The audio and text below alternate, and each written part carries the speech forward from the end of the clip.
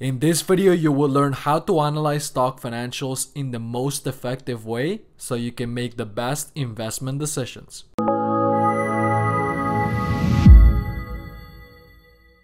Before we get into the stock financial analysis, the question that comes up is how do you get the stock financial statements in the first place, and where should you analyze these financial statements? And the answer for most people that is most effective is Excel, because after you have the financial statements, you can do any calculations you like. And the best way to get the stock financial statements on your Excel, on Google Sheets spreadsheet, is to use Y-Sheets. Here, all you have to do is enter the company name or ticker. And then in one click, as you will see here, you're gonna get all of the financial statements going back to 2003, and everything is already formatted for you. Now, starting with the income statement, one tip that I will give you is to click here and then insert a column. And then from here, you can go insert spark lines, and you can select the column, select the range, and here we're just gonna select all of the revenues. And what's gonna happen, we'll put it in green, why not?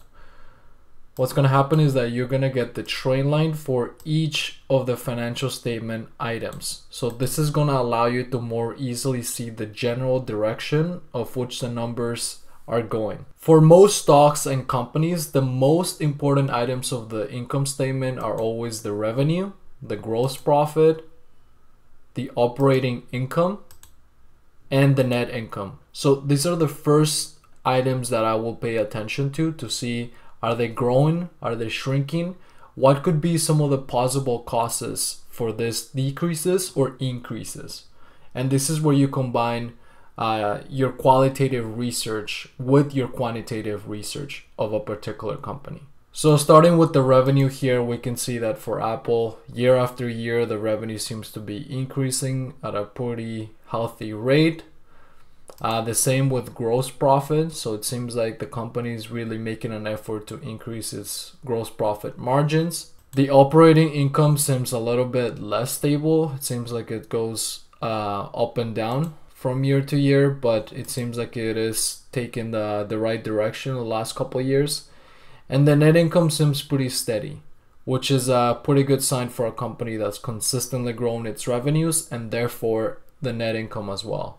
After you do the general analysis, then you should get into the specific analysis for that stock or for that industry. So for example, if we're talking Apple, which is in the tech industry, one of the key items is the research and development expenses, because these companies rely on research and development to be able to grow their earnings and their income.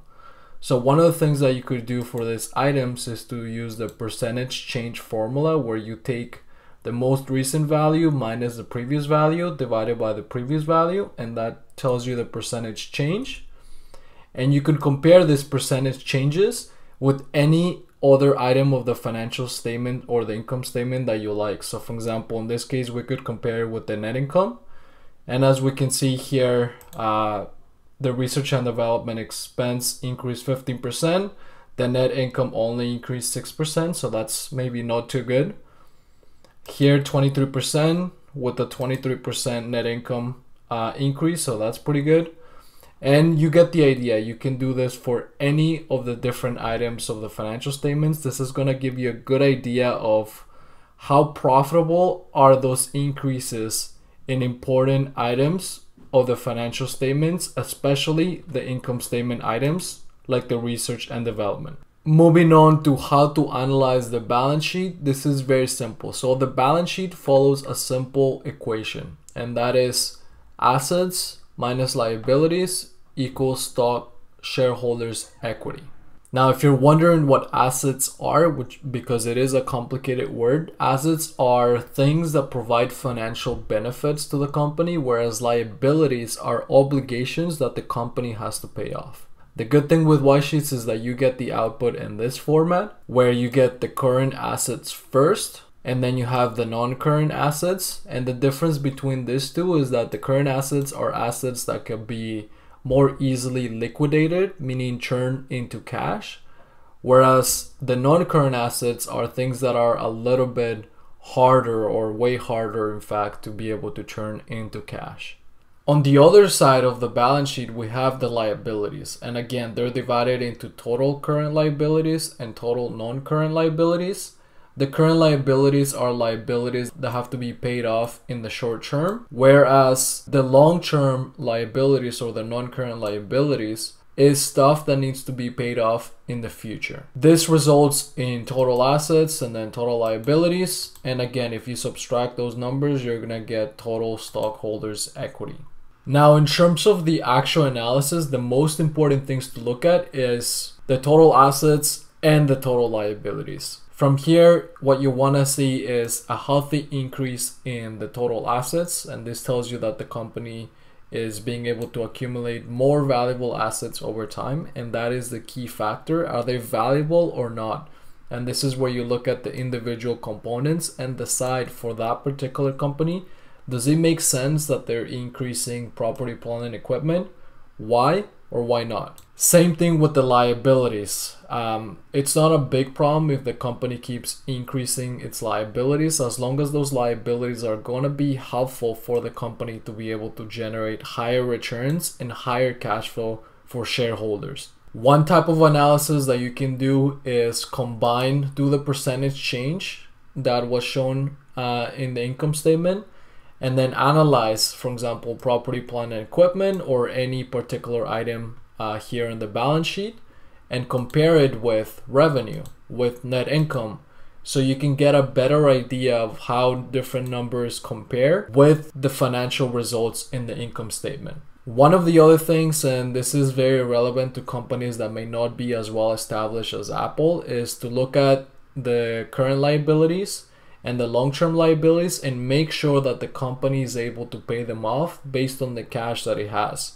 Because if they're not able to pay it off, that means that they're going to be in trouble financially very soon, and that means that your investment could be at a great risk. So you really want to make sure that that is the case, otherwise you're in for a tough ride. The last factor that you want to analyze is the total stockholders equity section, and here what you want to see is a healthy increase in the stockholders equity. And the reason why you want that is because if the company is able to produce that, that means that they're increasing their number of assets, which is generally pretty healthy, and their liabilities are not out of control. So if you do total assets minus the liabilities, that means that that would result in growth. And as a stockholder, if something happened to the company was going to sell off, the value technically that you would be entitled to is dictated by the stockholders' equity in a way. So you want to make sure that that value is consistently growing, and that shows that the company is financially responsible to shareholders. Now let's go into how to analyze the cash flow statement effectively. So the cash flow statement is very simple. Basically what it is it tells you how the company is making or spending cash that it has.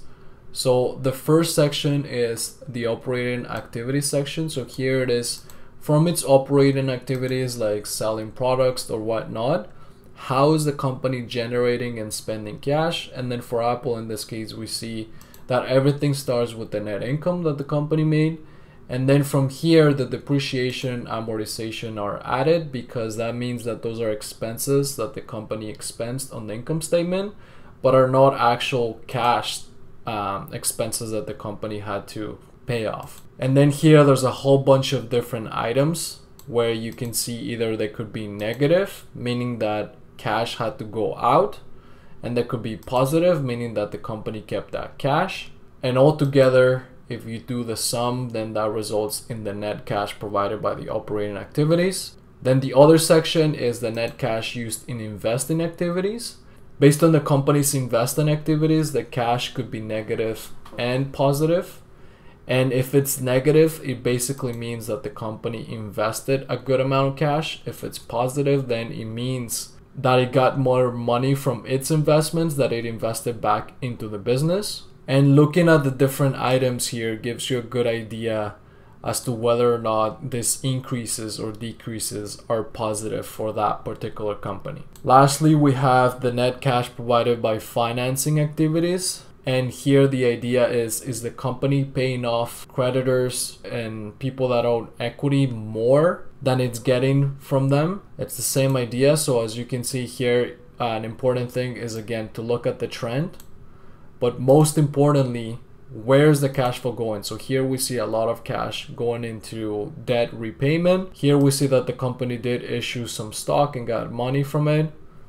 And then we see quite a big dividend payout for stockholders as well. And then at the end, one of the most important things that you can look at is the free cash flow that the company generated. So the free cash flow is basically where you take the operating cash flow and then you subtract the capital expenditures, and that gives you the free cash flow. That means the cash that the company generated from its operating activities after you subtract the capital expenditures, which are expenses that the business had to made in order to continue to grow. And you want this number to continue to grow because this is the actual cash flow that stockholders would be entitled, or the owners of the company would be entitled to, if the company's cash flow were to be distributed to those stockholders. So this is a very good indicator of a healthy, profitable company that is set to grow and to be able to distribute some of those profits back to the shareholders in terms of dividends or buybacks or anything like that.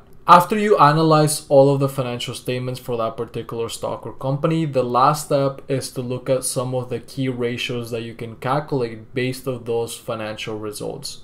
So you can calculate them manually using the formulas that you can easily Google. But with Y-sheets, you can also get them on a historical basis. And I've highlighted some of the most important metrics that you can look at. So first we have the return on equity.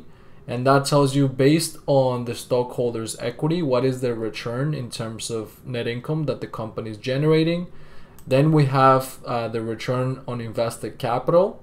And this tells you more from an investment and a CapEx perspective, how much money the company is generating.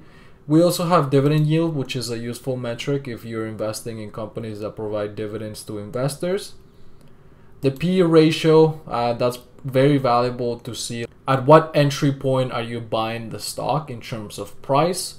Same with price to sales ratio, except this is taking the total revenue of the company relative to the price. And then we also have enterprise value, which is based on the balance sheet values. Altogether, this is going to give you a more solid understanding of the company that you're analyzing and whether or not you want to proceed further to do more research or even invest in the company. So that's it. Now you know how to analyze stock financials at a simple level, and trust me, if you keep doing this practice for many different companies, you're going to get a lot better, and your analysis is going to be able to be very valuable and able to provide you with good investment decisions that you can be proud of later.